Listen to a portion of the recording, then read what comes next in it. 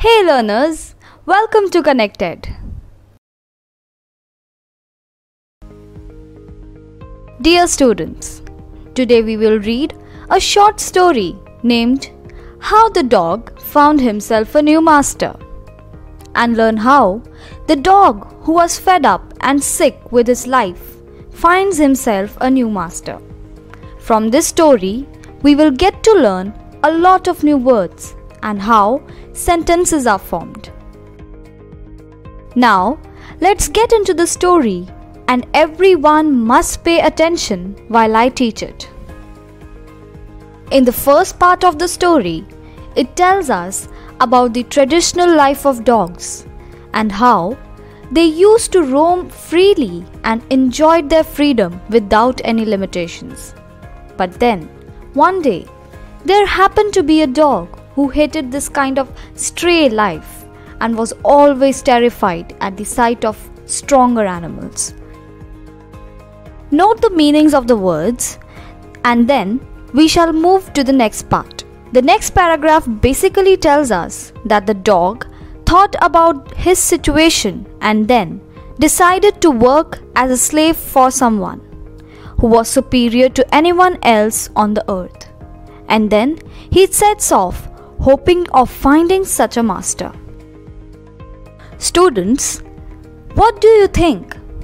Will the dog find his master? Let's find it out in the next part. After a long stroll, he met one of his relatives, a wolf, who not only looked ferocious but also gave a frightening look. The wolf questioned the dog what he was up to. The dog then replied that he was in search of a master and if the wolf would like to be one. The wolf accepted the offer and the two went on together.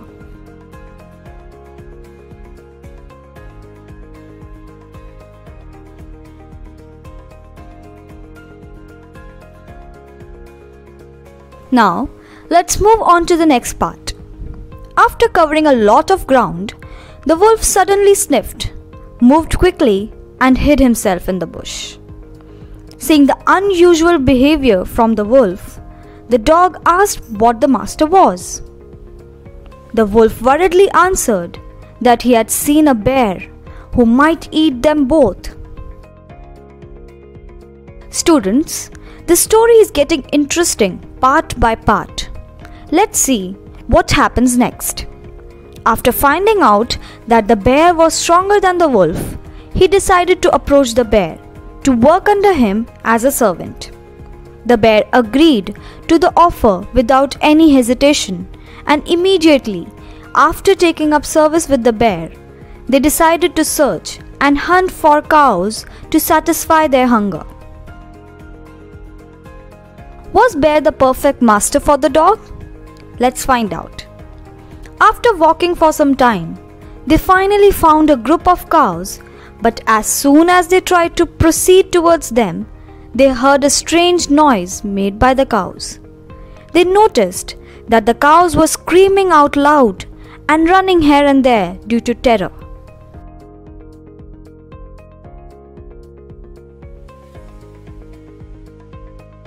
We are slowly moving towards the end of the story. Let's find out what will happen next. As soon as the bear peeked from the behind of the tree to check what was going on, he hurriedly ran away into the forest. The bear then told the dog that those parts of the forest are ruled by the lion, who is the most powerful animal in the forest. On knowing that the lion is the strongest, he instantly left the bear to work for the lion. Let's find out if lion is really the strongest animal. The dog then approached the lion and asked him to be his master. The lion accepted the proposal and as a result, the dog started staying with the lion. The dog served the lion for ages and enjoyed his life. The dog had no worries and no one had the courage to even touch him. Everybody, concentrate. We are moving towards the end of the story. One day, when the dog and the lion were wandering amidst high steep rocks, the lion stopped surprisingly and roared out loud. He struck the ground with his paws so forcefully that it created a hole on the mark. The dog was stunned at his behavior and asked if anything was affecting him. The lion worriedly replied that he could see a man coming their way, and they must flee from there to save their life. Hearing this, the dog bid him farewell because he wanted to work for the strongest animal on the earth. Dear students, only one more paragraph left. Let's find out what happens at last. The dog then started serving the man. This incident took place a long time ago, but till today, the dog is a man's most loyal servant. So, that marks the end of the story, where we learned how a dog was at first ill-pleased, finds himself the strongest master and stays loyal to him for the rest of his lifetime. This story also breaks down why a dog is known to be a man's most faithful servant. Let us revise the chapter and practice some fun exercises. I expect answers from each one of you. I will give you 5 minutes to get ready with your answers.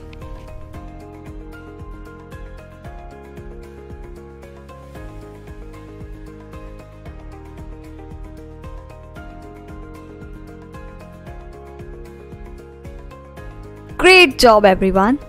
Excellent answers. Just what I had expected.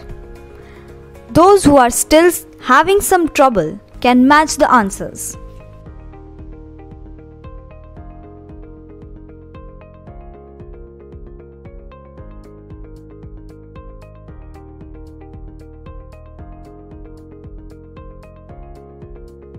Let's move on to the next exercise.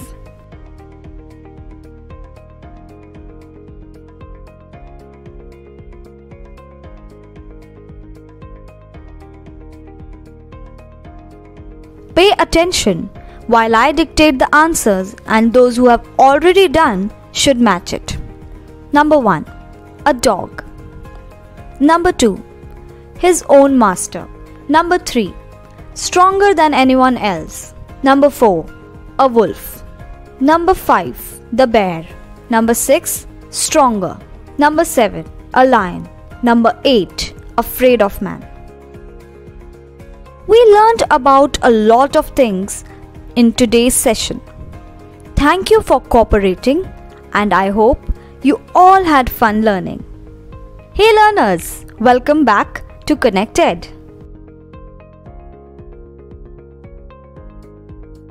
In today's session, we will learn a poem, The Kite, by Harry Ben.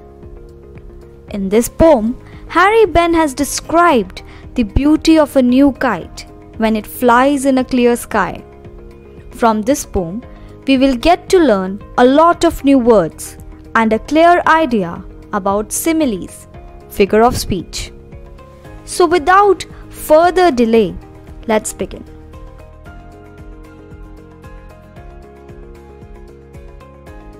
Let's read the first stanza. How bright on the blue is a kite when it's new. With a dive and a dip, it snaps its tail. In the first stanza, the poet has described when a new kite flies on a clear blue sky, it fascinates the viewer with its beauty. The kite moves in its own unique way. It is a mixture of a dive and a dip, portraying the beauty of a kite flying on a clear sky. I hope everyone understands what the poet is trying to convey in the first stanza. Now, let's move on to the next stanza. Then soars like a ship with only a sail, as over tides of wind it rides, climbs to the crest of a gust and pulls, then seems to the rest as wind falls. The poet has compared the sudden rise and fall in a kite's movement with the flow of the wind is just like a ship which rides the waves in the ocean. And as soon as the wind slows down, both comes to rest. The comparison of one thing with another thing of a different kind is known as a simile. This is a figure of speech and is commonly used in poems. Moving on to the next stanza. Pay attention when I read it. When string goes slack, you wind it back and run until a new breeze blows, and its wings fill, and up it goes. When the wind is slow, the flyer has to wind it back to avoid entangling it, and has to wait until the wind gets its pace back, and as soon as a new breeze blows, the kite again starts soaring. The poet has used the phrase fills its wings to compare it with the wing of a bird.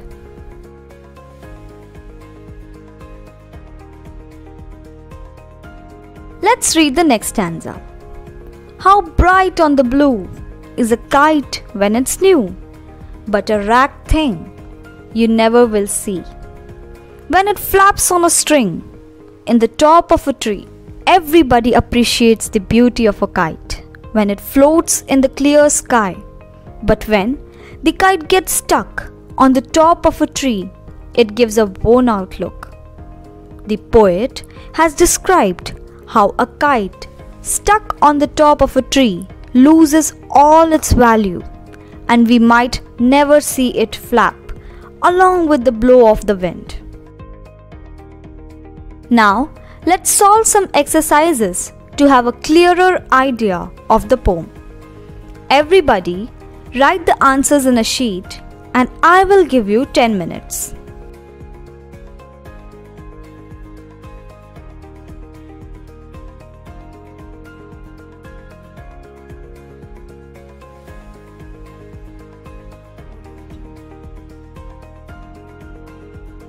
I hope everybody is done writing the answers. Please match the answers.